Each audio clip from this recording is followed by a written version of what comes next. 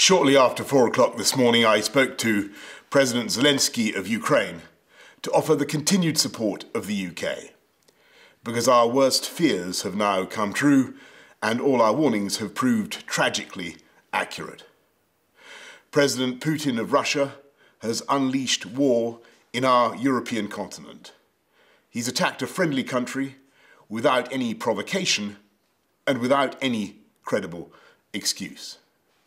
Innumerable missiles and bombs have been raining down on an entirely innocent population. A vast invasion is underway, by land, by sea, and by air. And this is not in the infamous phrase, some faraway country of which we know little. We have Ukrainian friends in this country, neighbours, co-workers.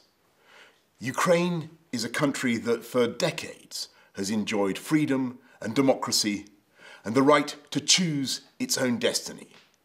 We and the world cannot allow that freedom just to be snuffed out.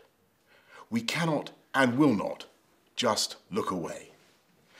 It's because we've been so alarmed in recent months at Russian intimidation that the UK became one of the first countries in Europe to send defensive weaponry to help the Ukrainians. Other allies have now done the same, and we will do what more we can in the days ahead. Today, in concert with our allies, we will agree a massive package of economic sanctions designed in time to hobble the Russian economy. And to that end, we must also collectively cease the dependence on Russian oil and gas that for too long has given Putin his grip on Western politics. Our mission is clear. Diplomatically, politically, economically, and eventually militarily, this hideous and barbaric venture of Vladimir Putin must end in failure.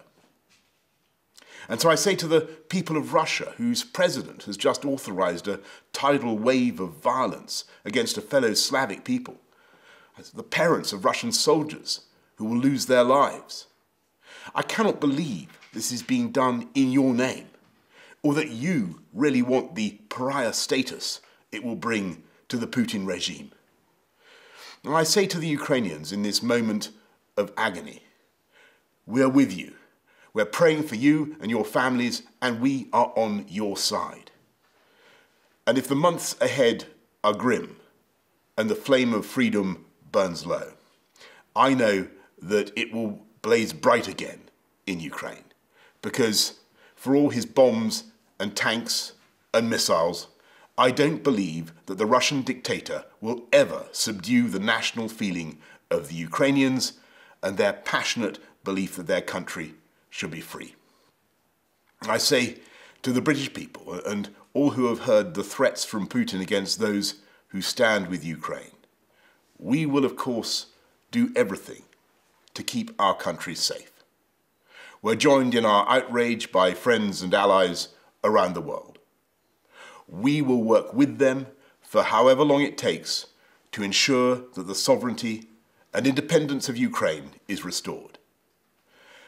Because this act of wanton and reckless aggression is an attack not just on Ukraine, it's an attack on democracy and freedom in Eastern Europe and around the world.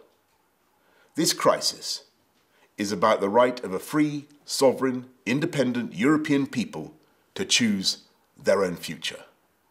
And that is a right that the UK will always defend.